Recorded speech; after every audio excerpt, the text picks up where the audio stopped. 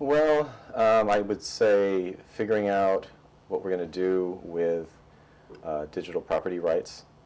You have in current, if we're talking about virtual worlds, in current virtual worlds, users aren't really content just to consume what major companies, the content they produce. They want to produce themselves, and so you have a conflict in all the worlds I see. Either production is not, player content is not allowed, or if it is, there's still a lot of legal questions as to who owns that content, and I think we're just working that out now. I think that's going to be a biggie, because if you spend a lot of time in a world making things, investing yourself in it, you want some security as to ownership.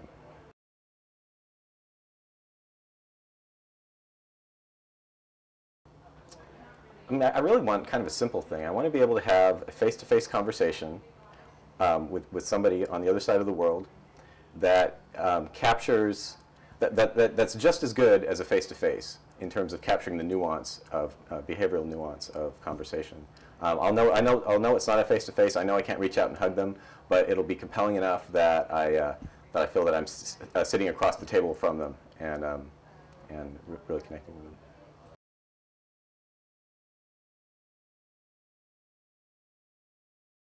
I do. I see them. I'm worried that people won't leave their houses.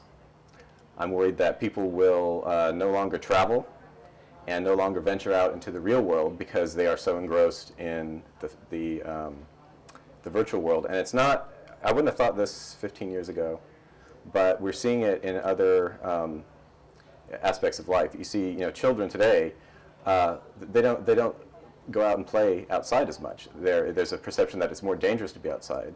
And at the same time, the things that they can do inside in terms of virtual worlds and games are more interesting and compelling. And if that continues, so that the physical world gets less appealing and the virtual world gets more appealing, I'll see, I expect to see people spending all of their waking hours, at least some people.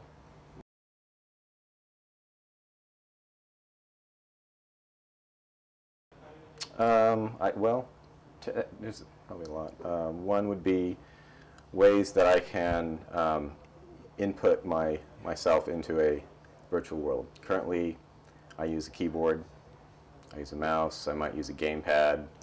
I want to be freed from all of that and be able to express myself using my body in a natural way without lots of wires and things like that. So I'm imagining, nanosensors or a variety of technologies where I can just freely project myself into a virtual world with no wires attached.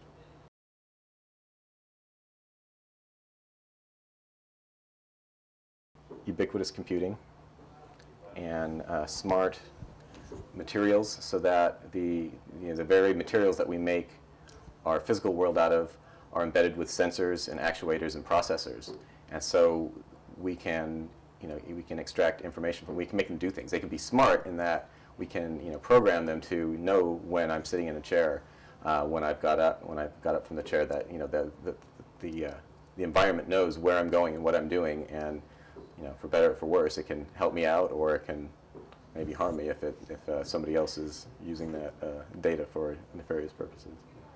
But it goes world. We're used to inanimate objects being smart objects. They might just be sitting there, but they are recording they're making a record of my action in that space and my interaction with it.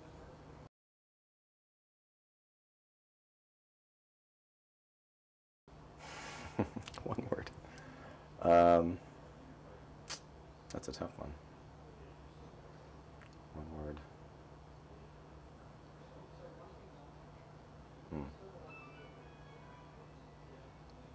Maybe social. I can't encompass it all in one word, but a big important part of technologies is that they're enabling people to be social, enabling them to interact with each other in ways that they couldn't before. And to me, that's the exciting part. That is these new ways of making relationships and spending time with people that just weren't possible before.